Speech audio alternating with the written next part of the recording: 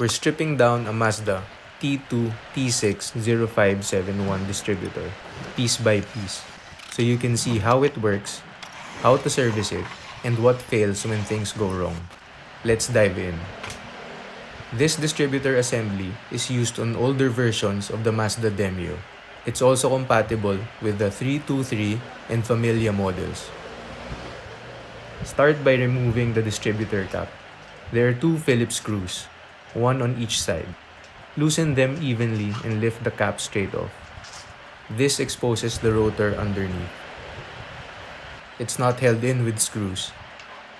You'll need a flathead screwdriver to gently pry it up.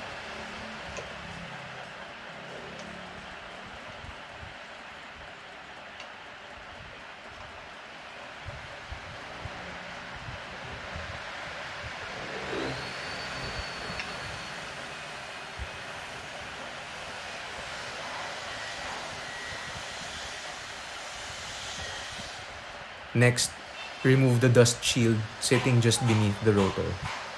It's held in place by a single center screw. Remove it carefully to access the components below.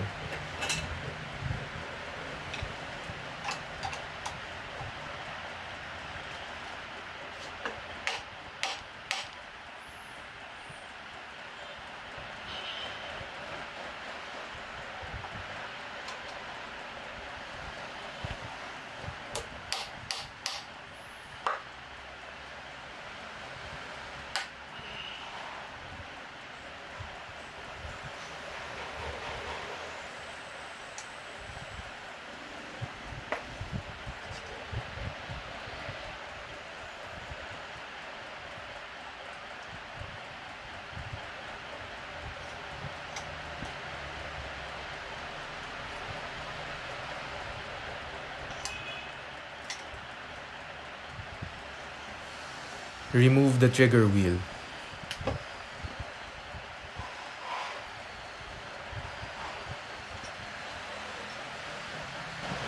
Now we'll remove the distributor ignition module. This is the brain of the ignition system, and it's mounted inside the distributor housing. Remove the 2 screws holding the module in place, then lift it out carefully. These components can be fragile, especially with age.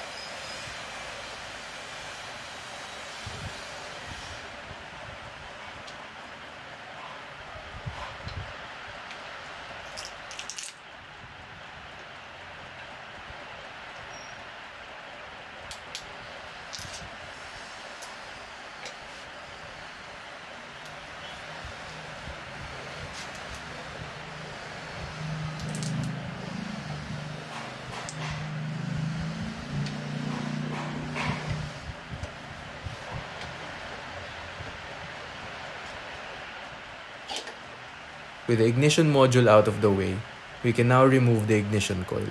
It's seated inside the housing and held down by 3 small screws.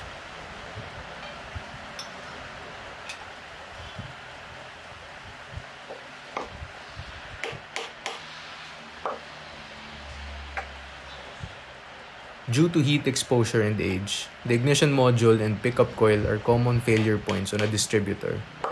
Symptoms are no spark, rough starts, or misfires. It's a good idea to replace both when repairing your distributor.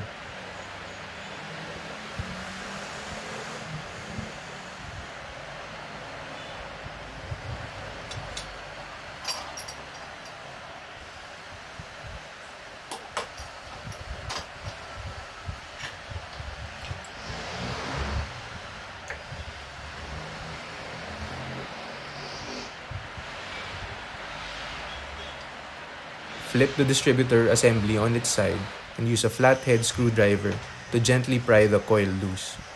You might need a little leverage, but be gentle to avoid cracking the housing.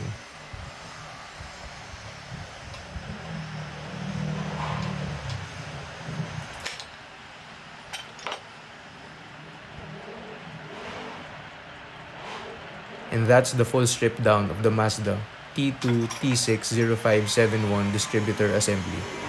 From cap and rotor to the ignition coil and control module, you've now seen how everything fits together. and what to watch out for when servicing or replacing parts. If you found this helpful, feel free to drop any questions in the comments, and don't forget to subscribe to the channel for more hands-on breakdowns like this.